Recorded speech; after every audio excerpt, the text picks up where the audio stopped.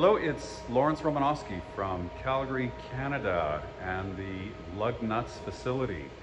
And what we have here is a 2006 Spyker C8 Roadster that we're giving a major service. So the rear clamshell doesn't fold up that easily. There's a bit of disassembly involved, taking the dry sump oil tank off and some other issues to get it up. But this is what you need to do to give it a major service. And in this state, I thought it would be interesting to go through the Spyker C8 and sort of point out all the shiny bits and go over the construction and then provide a little bit of background into this really cool car. So I got my Spyker hat out. I used to sell these for a couple of years in 2009 and 2010. And I've known this car since it was new. We're doing a light recommissioning on it. It hasn't really moved in 15 years, so we're changing all the fluids and giving it a really thorough detail. Also, we've dry ice blasted the undercarriage and the suspension to get it all cleaned up. We still have a lot of polishing and detail work to do on it, as well as the service. But we'll start here with the anatomy of a Spyker. Okay, well, where do we start? Well, let's have a look at the tub, and this would be a aluminum monocoque, and we can see that it is welded. And I believe it's also bonded in some sections. And to the aluminum monocoque, we add these large diameter tubes, and that would be the front support for the clamshell and the radiator support, and that would also form the impact absorption. So these pieces would then be sacrificial and spare the monocoque. If an impact went into here, well, I think then you have to start with a new car. Okay, you wouldn't be able to fix that. But this would be similar to, well, this would be similar to what a Ferrari would be, similar to the later Aston Martins. I think the Astons use more bonding and less welding. And it's also riveted too. So the Astons are mostly bonded and riveted. This one's mostly welded. The Ferraris as well, I think, are mostly welded. Okay, so then we have the tub, the safety cell of the car, and then we can see the aluminum framework continues, and again, welded construction all the way to the rear, and then it supports the rear clamshell there. Okay. So in the middle, we've got an Audi, basically an Audi R8 powertrain, 4.2 liter V8, 4-valve per cylinder, 5-speed manual gearbox. Okay, so that's straight out of an R8, and it's 400 horsepower. Walking around, we'll see this is the tank for the dry sump oil system. So it's a dry sump engine, which means that the engine is fairly low down in the chassis, and you don't see an oil pan, a deep oil pan on this engine because it is dry sumped. We have the fuel system. We have two tanks, which are outboard in the sills. That's a fuel accumulator, I believe. And these braided lines are all the fuel hoses.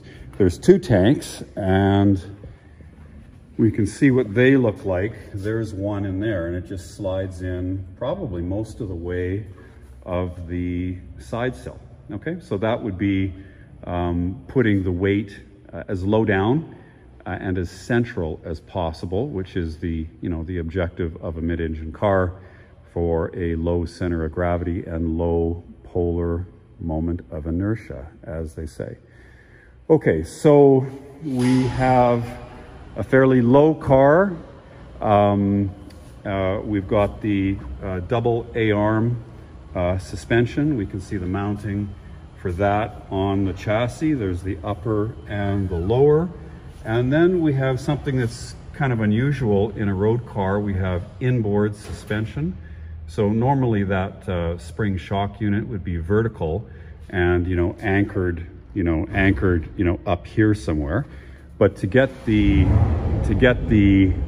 profile down, the suspension can go inboard. There's very few production cars with inboard suspension because it kind of, obviously it takes out the trunk space with the front and the rear, and you can see the inboard front suspension there. So with that in the way, you don't get a trunk. So most sports cars would have a vertical shock unit and they wouldn't be inboard. So only the Porsche Carrera GT has inboard suspension. Just about every race car has inboard front and rear suspension.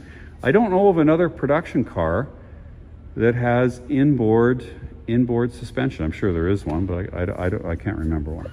Okay, so then we look at the mountings, and we've got solid mountings here. Well, I guess there's a little bit of a bush there, but it's a very direct system. These are spherical bearings, also known as rose joints. So there's no play in these units at all. So you can get kind of the ultimate precision, and it's not the movements of the steering and the suspension are not absorbed by rubber bushes. I mean, there's a little bit of a buffer in there, but I think that's just a dust seal. Okay, we have center lock rims, and we can see we have the pins here that locate the wheels, but then there's a big nut that goes on there. So I'll show you. That's what the back of the wheel is, and we're just about to clean that up. And so it can be put on in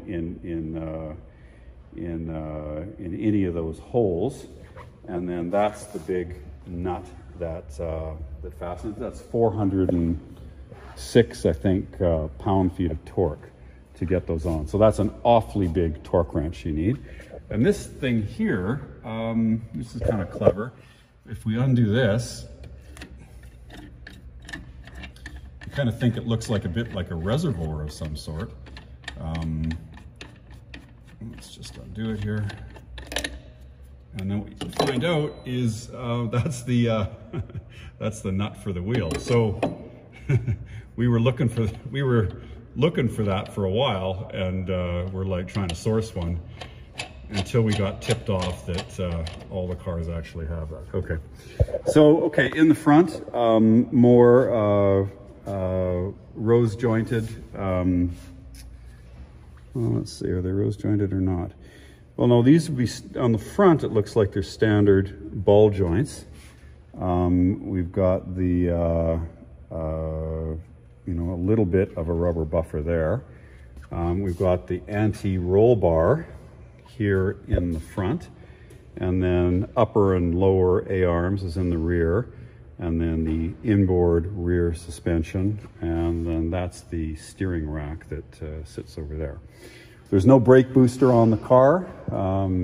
We've got the brake fluid reservoir there, and then the master cylinder would be in this box. Battery lives down in there, not the easiest thing to change. And then this leather strap, there is a toolbox right there, and that toolbox lives in the front. There's a panel in the center of the bonnet, and it unbolts, which we did. We took it apart. Okay, so we've got a windshield wiper from a Mercedes 124 E-Class that I recognize. Wiper motor is there. We've got, well, we can see where the steering column meets the steering rack there. Wiper fluid, really lovely aluminum radiator with twin electric fans is there. And Spyker propeller. And then we have looks like a front mounted, that's probably for the AC. Radiator and smaller radiator in front of a coolant. That's a guess. I might be wrong on that.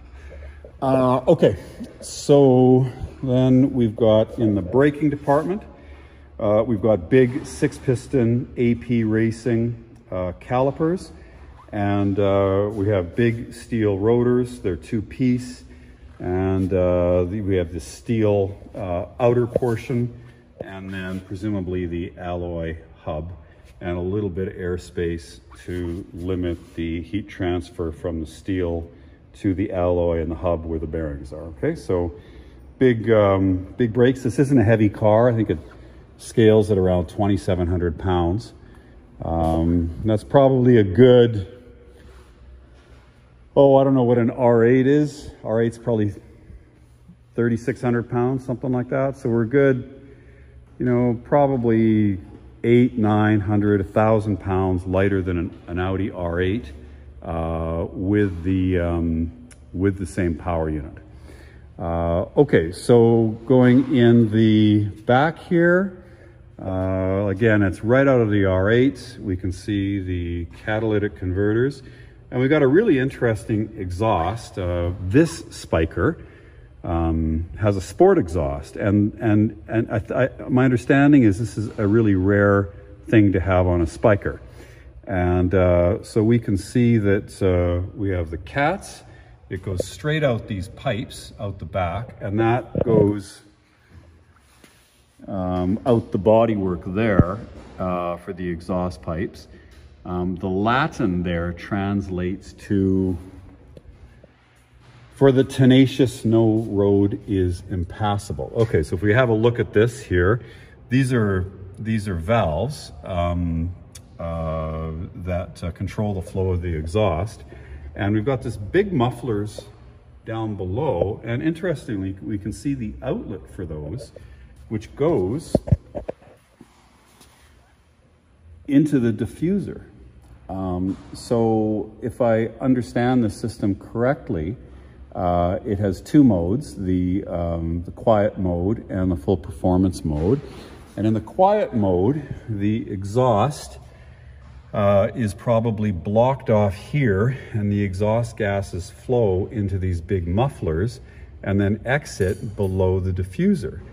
With this valve open, the exhaust goes straight through these cats, about 18 inches, and then blasts out the rear of the car.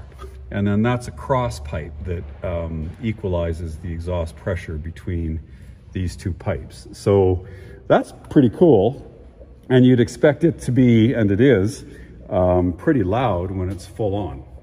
So this is a very engaging and visceral car to drive. Okay, so now we've got the oil filter conveniently tucked away down there. Individual coils for the spark plugs. And then we have the manufacturer's plates and the EPA and the DOT stickers that are on the, kind of a little bit invisible with the clamshell down. And there's of course the big butterfly for the air intake. And we've got some cross bracing on top of the engine. All right. We can see all the braided lines that connect both fuel tanks and balance out the fuel level. And then the fuel level sender lives inside the tanks, as do the fuel pumps. To get at the fuel pump, you have to disconnect the rear suspension and slide these rectangular fuel tanks out of the car. Okay. They're 5-speed manual cars, and we've got a really outrageous interior for the Spykers. That's kind of one of their signature things. And we have an exposed shift gate. So the upper rod is just there for support, and then it's used to pivot the shifting rod, which is on the bottom, and then that goes right back to the gearbox, okay? For the gauges, we have this engine turned dash. So that's right out of a pre-war Bugatti or Alfa Romeo, where they use sort of wire brushes on the soft aluminum to create a pattern. And then it looks like what they've done is they've tried to create sort of almost watch faces, you know, for the instruments. So having the decorative bezels and so forth kind of gives the impression of high-end watches. And then added to that, aircraft style toggle switches, and you can see the toggle there that you flip up, and that flip the red button up and then turn on the electrical power, and the start button is immediately below. So that's right out of a aircraft or a helicopter or I suppose a race car. And then we see all the switchgear is you know, machined from billet or otherwise turned on a lathe or so on. So you get this total bespoke switchgear. We see that now. We didn't see that in 05 and 06 when these cars came out. I don't think we'd ever seen that in a car before. Maybe a Pagani. I have to go look at when they came out with those. But it was a really, you know, it was a really quite interesting at the time. Now we see a lot of resto mods, and we see singers and so forth, and they've done the same thing. We've got scissor doors, like a Lamborghini would have. Wide sills, of course, which we need because they have the fuel tanks and the monocoque in there. We have all this beautiful quilted leather, which probably has its origins in some 60s Italian cars. Like I know a Bizzarini would have the quilted leather interior. There's a button, and that's the lockout for reverse. So you need to press that if you hit reverse. And the ignition sequence is interesting because it's running an Audi engine and gearbox. It's also running an Audi ECU. It's also running Audi, like basically a modified Audi wiring harness. And so that to start the car, there's actually an Audi key that lives in there. Now, I've seen some other videos on Spykers that incorrectly suggest that that's how you start the car, is you turn that key. This key won't start the car. It's just to power up the electrical system. And they wanted to keep that sequence a little bit special, and so those two functions are sort of divorced. The black Audi key merely energizes the car and gives it electricity, and you need to go through the starting position with the red toggle and the start button to actually fire it up. That won't start the car alone, but the car won't start without that in there. Okay, so that just kind of lives in the glove box. We have a parking brake that lives over here, and well, there's room for a couple toothbrushes in the glove box, and there is a shallow luggage tray. Is it still in there? And that lives in here. I do not recommend you put ice cream in there because even though it's shielded, it is directly above the exhaust and it's probably going to get hot. All the bodywork is aluminum, so it's not a carbon fiber car. A lot of the new exotics are carbon fiber. This one's all aluminum. I don't think there's any steel in it except for the suspension. And everything else that I can see anyway is alloy. Let's raise the car up on the hoist, and we'll have a look at it from a different perspective. And maybe I will shut the doors so they don't hit that. That would be a good idea. So we'll shut the doors doors here. There's no door handle. You open the door with the remote control, or there's a little button on the inside of the mirror there, releases a solenoid to lift the doors up. Okay, so let's go up.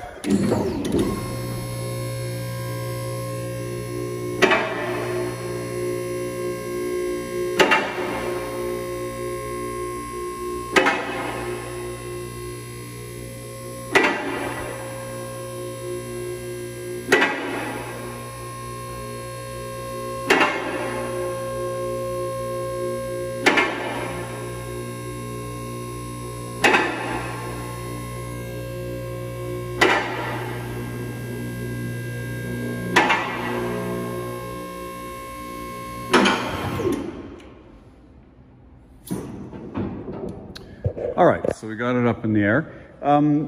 There's not too many cars, road cars, that open up like this. I can think of the Lamborghini Miura, just about every race car where the front and rear clamshells open up like that. Having a hard time thinking of any other road car that has this much access. Dale, can you think of anything? Ford GT, Lamborghini Miura. What else does this? This is Dale. A Di Tommaso Vallelunga Fasori Special Edition. Well, there you go. It just rolls off the tongue, doesn't it? Dale knows everything about cars, and he's our head foreman, mechanic, solves any problem, works on any crazy car. Okay. Knows his cars. All right. So underneath here, we can see the aluminum under tray. We still have to polish that. The webbed casing for the gearbox, handbrake cable there. We've got the Brembo. These are the big calipers, of course, for the regular brakes. Those are for the handbrake. We can see the handbrake cable there. We can see the frame, the way the frame is built, cradling the passenger compartment and the engine. And there is the bottom of the dry sump engine. You can see there's no sump there. And then I guess we have some ancillaries at the bottom. That looks like the alternator there. And drive shafts go out. And you can see the bottom of the double A-arms. This hose here is the balancing hose between the two fuel tanks, which live in the sills. The under trays we've taken off, and we're going to clean those up. Those are behind us, so normally this would be covered. Looks like we've got coolant hoses that are running through the center of the monocoque. Coolant hoses which go to the front. That would be a drip for probably the AC evaporator there. And you can see the bottom of the car, the hubs. You can see that the outer brake rotor is just sort of a ring and then bolted to the inner hubs. This car still has all its original labels on all the suspension, and it's pretty cool that the suspension arms are all dated like you would in a race car, because they'd only be good for so many hours. So each suspension component on a race car is dated, and this car has all the labels which also date it. Okay, so we have the alloy floor pan of the car.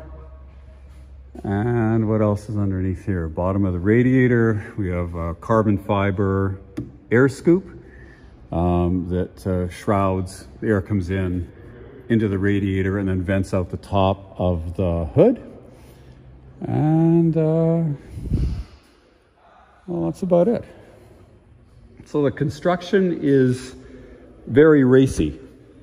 This would be, the way you'd build, or the way you used to build a race car. I guess now race cars are carbon fiber, but they'd still have that carbon fiber tub.